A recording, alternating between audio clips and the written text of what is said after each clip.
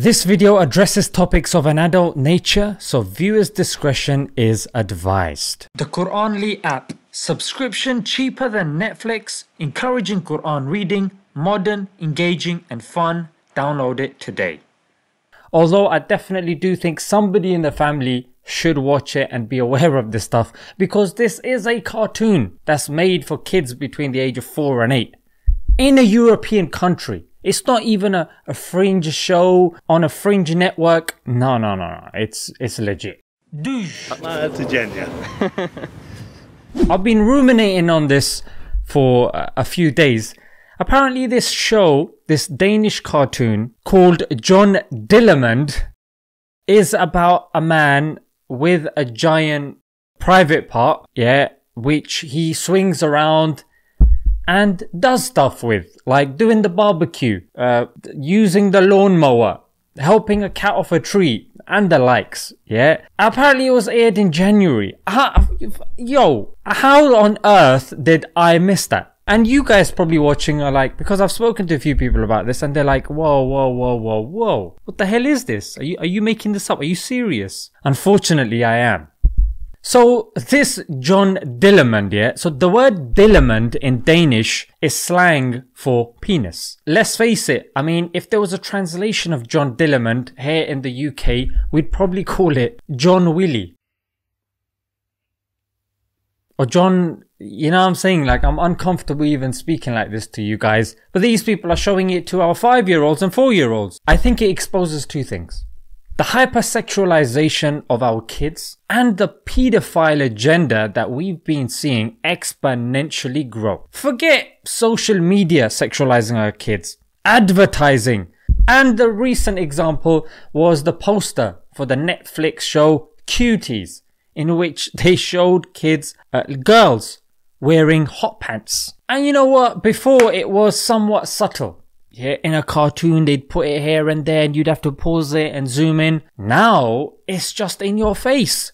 Not only is it in your face, they're swinging it around and slapping it in our faces, then our kids' faces as well. I mean, that's the confidence that the pedophiles now have.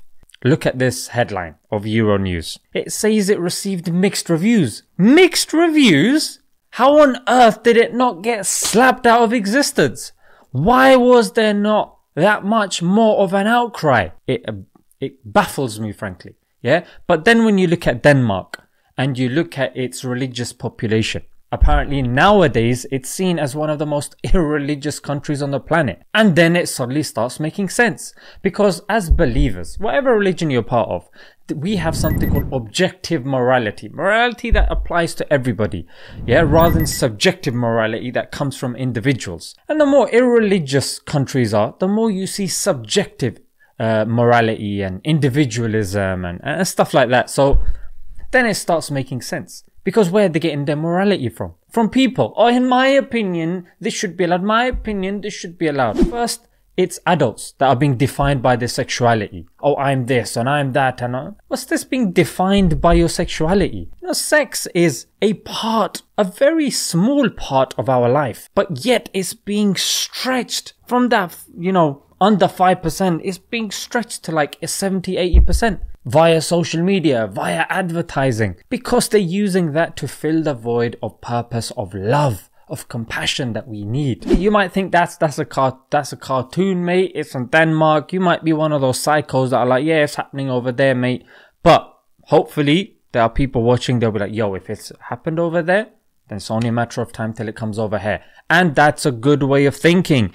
And this is a very dangerous standard that's being set. Because what you're doing is you're desensitizing kids. You're making them used to and comfortable with this private part, which they shouldn't be comfortable with the amount of pedophiles and sexual abuse taking place. A lot of people that are messed up in their older age, they link that being messed up to some sort of trauma that's taken place when they were young, especially if they're sexual deviants. It's linked to getting sexually abused as a child. And so kids should be alarmed when someone whips it out. Not think, hey, it's John Dillermand. It's probably going to start stretching. Let me start stretching it. Yeah, so kids are going to be yanking on it thinking, hey, I might be able to save someone's life with this. Nah. If someone whips it out, they shouldn't be thinking John Dillermand. They should be thinking, get scissors and chop it off, mate.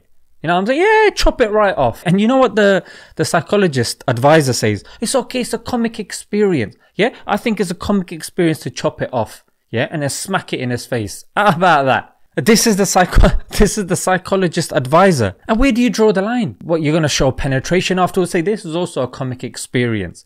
And then you know what? She goes on to say, yeah, kids play naked and they laugh while saying the word willy and, you know, they play doctors. Whoa. What sort of childhood did you have? What, they're playing doctor naked? Tell them to put their clothes on. I hope this psychologist does not have kids, mate. Yeah! Forget not allowed to have kids. She shouldn't be allowed near kids. Let's get a bit technical, yeah? According to the 1989 International Convention on the Rights of the Child, Article 19-1, it talks about mental violence. And this, what they're doing to kids, I think falls under that category. But these conventions and Geneva this and UN this, we know it's just paper. Yeah, human rights this. I mean, where are the human rights in Kashmir? Where are the human rights to the Uyghurs? Yeah, where are the human rights in Afghanistan? You know what I'm saying? Like, it's just nonsense. You use it whenever you want and you abuse it whenever you want. So, what do we learn from this? Yeah, do we just start going crazy and be like, boycott technology, boycott this, boycott? You can't boycott technology. Yeah, let's face it, we're living in the real world. Your kids are going to watch cartoons. This proves that now parenting has to be more hands-on. You cannot just let your child vegetate in front of the television anymore and just leave them there and just trust whatever they're seeing is legit and sending them to the school and thinking whatever they're being taught there is legit. Islamic school or non-Islamic school. You know what I'm saying? So you need to be more involved, yeah, with the teachers. What you teaching my child with regards to this? And seeing and policing what your child is watching. Engaging with them. Seeing what sort of ideas are running in their mind. And not just leaving your child to play with this Dillermand. Let him, of course, know what he should be doing. Because you don't want a child being obsessed with their private part. I mean, that's ridiculous. Yeah, so more hands-on parenting, please. Alright guys, let's leave it there. Until next time. Assalamu alaikum.